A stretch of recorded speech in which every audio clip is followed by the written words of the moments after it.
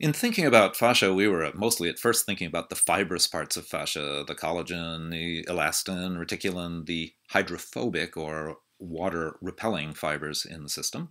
But if you think of what's between the sinews, it is very much like this cornstarch oobleck. It's a non-Newtonian fluid with very interesting properties. So when it's at rest like this, it is a fluid.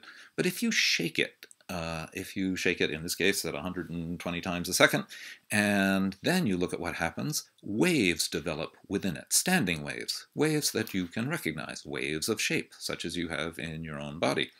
And so a shaken, gooey, snotty stuff acts differently. You see these standing waves, but they're also able to change depending on how fast it's vibrating. Now, when you have a vibrating system like this and you perturb it, this little jet of air that they're putting in there to perturb it could be an injury, could be your treatment, any kind of perturbation of the system. But when the system is vibrating like this, you can see that these perturbations sometimes last. Even though that's a fluid, boom, it's a fluid, you can make the perturbation in it, but because it's vibrating, that perturbation is going to settle somewhere as a pattern. These are patterns set into the body, and those patterns set into not just the muscles, not just the nerves, but into the fascia itself, into the very context of your body, the stuff that surrounds the cells.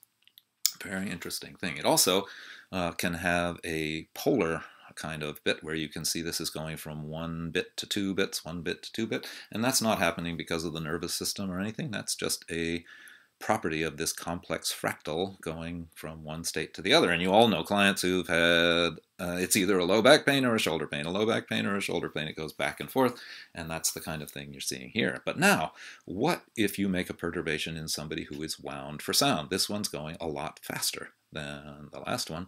You make the same treatment, or they have the same injury, but instead of getting the same reaction from the body, you're going to get this reaction that starts involving the whole body, a propagation of the perturbation that you put in there until it involves the whole system. You have seen this if you've been working on people with any kind of autoimmune problem where they are kind of eating themselves. Very small interventions in the treatment can result in very large effects that you didn't count on having. This is very important when you're working with very stressed people to understand that you're not going to get the same effect. And it is in the fascia itself.